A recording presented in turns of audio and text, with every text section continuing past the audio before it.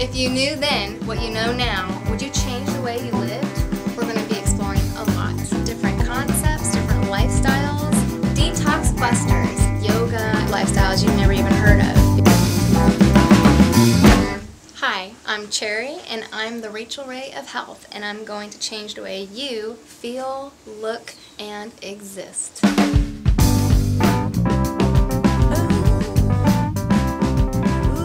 Some things that we're going to talk about are going to be the liver, the stomach, the colon, your skin health, different lifestyles, different concepts, different ideas, and just different ways to live. We're going to be exploring even further those themes by interviewing experts who've written books, journals, dietitians, nutritionists, holistic experts. With each show, you can expect out-of-the-box thinking when it comes to fitness with our friend Omar Lima. Each time we see him, he's going to give us a gift of exercise that we can do anytime, anywhere, in any way, and that's our motto.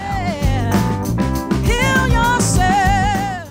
Well, my philosophy in training is functional training. The 5 pillars of fitness being core, balance, strength, flexibility, and coordination. Today's movement is going to be an anterior reach, which is a very functional movement that we do day to day.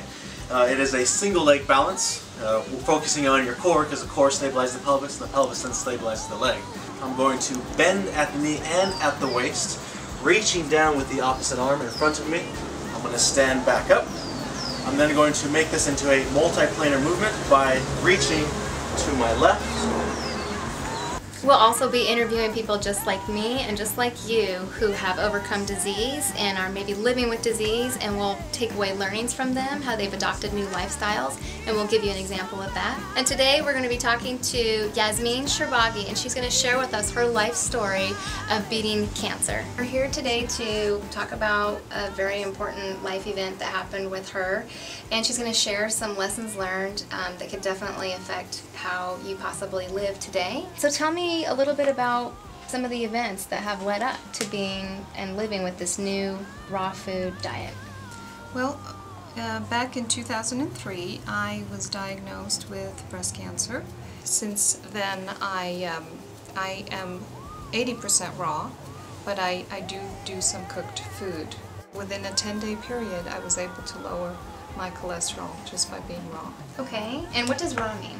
Raw means uncooked. Okay. Uncooked food and sprouted food. Okay, so if I were to ask you if you knew then what you know now, how would you have changed?